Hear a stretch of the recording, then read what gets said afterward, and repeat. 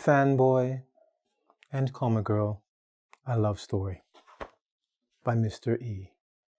Hi, I'm James from engVid, and you're probably wondering, what the hell am I talking about? Fanboy and Comma Girl. Okay. She's a superhero, and our boy loves her. In case you don't know what a fanboy is, because you may not follow comics or movies as religiously as these guys do, I've got a definition for you. So let's just read. What is a fanboy? A person who is loyal to a game, person, or company, regardless if it sucks or not. That's not quite true, but what they are talking about is that fanboys love their products. If they love Apple, it is the best the universe has ever produced. And if Apple does something wrong, help them. Somebody help them, because they will be angry. But generally put, they just love their products so much they let everybody know about them. Anybody with ears that will listen or who cannot escape from them. All right? So how does this have anything to do with English and grammar? Well, this is a grammar lesson. And I find sometimes grammar can be incredibly boring, so let's make it a little bit fun. So we created a love story by Mr. E. Now, let's start off with comma, because what is this lesson about? It's how, well, conjunctions, which I'm going to get to, work with commas in sentences. Some of you might have problems with them. I mean, some of you might even go, conjunctions, what are they? So I'm going to talk about the most common conjunctions, and I'm going to talk about comma usage, okay? I'm going to do a quick lesson here, and I'll make it fun. You ready? So the first thing we should talk about is a comma. What is a comma? It's a punctuation mark. When you have sentences, there's a time to take a breath or to complete it, okay? Now, periods, you may know, end sentences or end thoughts. A comma sometimes gives us a breath, or it gives us a pause between parts of a sentence, or gives you time to catch your breath, or get part of an idea, okay? We also use it for lists. There's Frank, okay? Frank, Billy, John, Susie, you know, lists of things. Knives, forks, scissors, da-da-da, and you'll have comma, comma, comma, separating them, keeping them individual. And finally, we can also, well, there's more uses, but these are general. We can use them for numbers, large numbers. You notice we could say 1,000, there'll be a comma to indicate 1,000, and then 2 commas to indicate 1,000,000. So larger numbers larger than 1,000, you'll have commas somewhere, right? That's basically what the comma is used for, 3 different uses. So what are fanboys? Well, I told you they're excited about everything, right? Well, there's a little bit more than that. They're conjunctions. If we look here, I wrote conjunctions and I put exactly what a conjunction is. It means to join something together. In this case, when we have usually conjunctions, we join 2 ideas together. If we use a conjunction with a comma, normally you're going to have clauses, and the clauses will be balanced or equal, okay? Later on, we'll go into all of that. But that's what's going to happen when we have usually a comma and a conjunction. You know, there are clauses being used and they're balanced. But what are the conjunctions, you might ask? Well, let's start off with, these are the basic ones. There are more, but these are the most common ones. And we use this acronym, which is a word made up from the first letter of each word, so you have something that's easy to remember. And I chose fanboys. And in a second, I'll reveal why.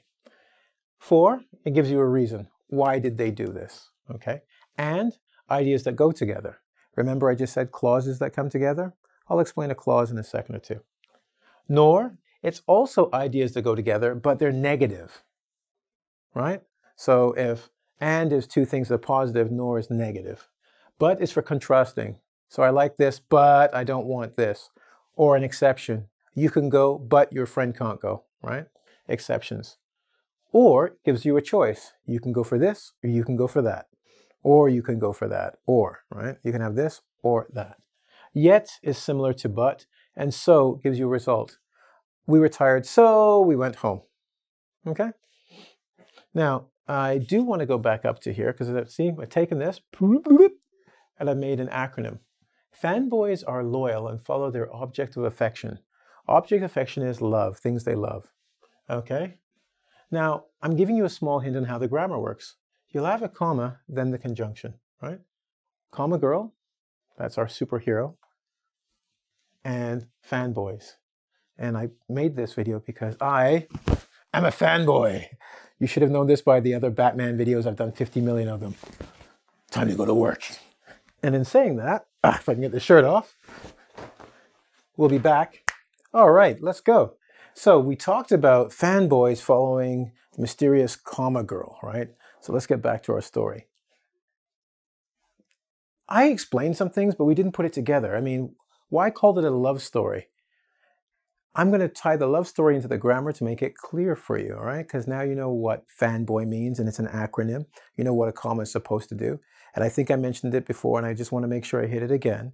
I told you that those were 3 uses when we talk about numbers, we talk about giving pause or doing lists. That's 3. There's 7 or more things you can use commas for, and those are just 3 I just threw out at you because we want to keep this lesson simple, right? So let's go to our idea here. So how is it a love story? How do we know it's a love story? Well, we talk about coordinating conjunctions. I told you what a conjunction was, right? Con and junct meaning together. And coordinating means order. So it creates an order, right? When 2 complete ideas are joined, and what do you mean by complete idea? Think of a subject and a verb, right? We have to have a subject and a verb to complete a sentence. When you have a phrase, for instance, you just have like a subject, so you'll have a fat cat. It doesn't really go anywhere. It's doing anything. It's just about the fat cat, right? So we need a complete idea, like he lives here, right? So when 2 complete ideas are joined by a conjunction, right? We have 2 different ideas and we put them together. We need a comma, but in doing so, we have to make sure they're balanced. So it means both must be complete ideas, right? So he loves ice cream and he loves Coca-Cola. Now, in that case, to be honest, when you use and, a lot of times the comma is optional. Don't tell anybody that, because the lesson is that you have to use it. But we can use it for, well, we have examples over here and some down here. We'll go to them now. But we can see how we have to have first the comma, then the conjunction. And this is what the love story is. Because whenever we have this balance and this harmony, think of harmony, and I'm sure you can hear angels and a little fluttering of doves, okay? Comma girl is followed by these fanboys wherever she goes. For, and, but, nor, yeah, yet, and so are following her everywhere. And you see here this comma girl running away like, you're stalking me. And so are yet going, but we love you, comma girl, we love you. We have to follow. And that's what you have to do. When you have 2 balanced sentences joined by a conjunction, what you want to do is put your comma down, the first idea, and then put your conjunction and then put the second idea. Remember, they must be balanced, subject and verb, complete ideas. Let's get some examples.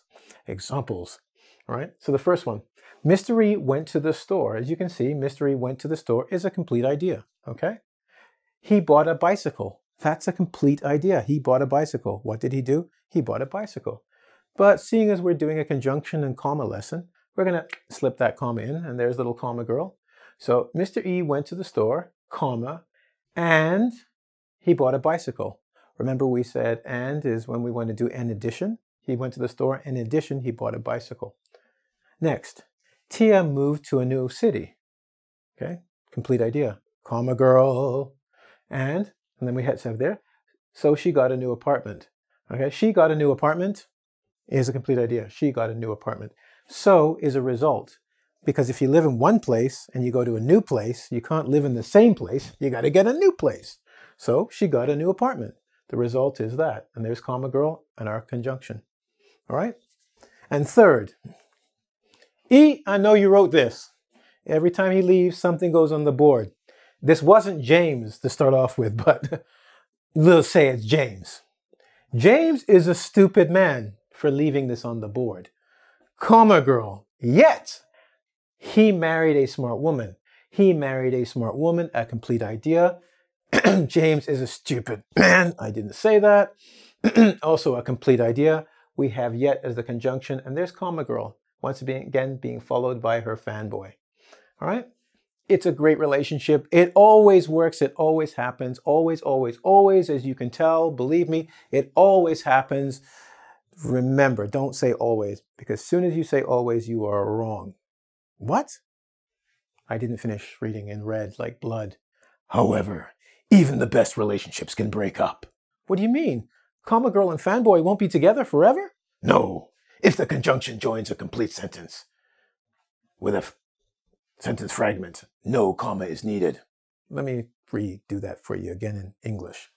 You see, if the conjunction joins a complete sentence and a sentence fragment, which is like a phrase, it might be a fat cat, a big car. These are not complete ideas.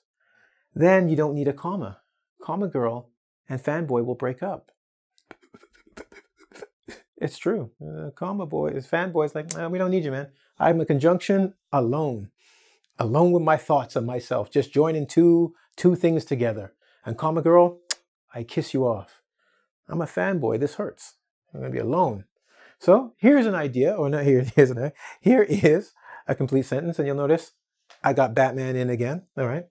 Mr. E is going to buy a Batman comic. Okay, I didn't put that in there. I was running out of room, trying to save space and save the planet.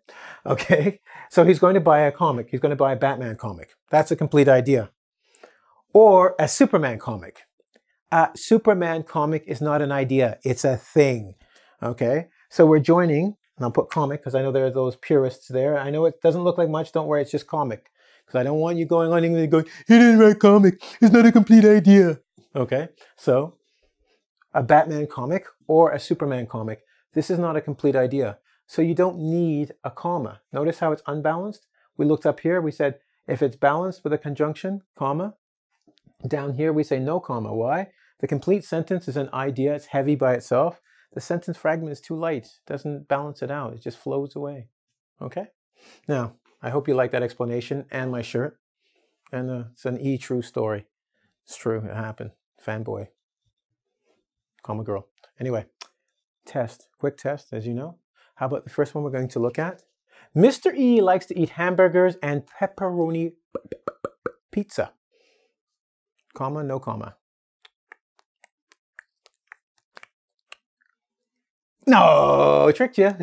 Pepperoni pizza, man. It's just describing a pizza. It's not a sentence. It's just, it's a pepperoni pizza. It's very good, mind you, but sorry, no relationship. Comma girl and fanboys are out right now. Let's see if we're going to go for our next swing at bat. What happens? James has not been to Barcelona, nor has he lived in London. James has not been to Barcelona.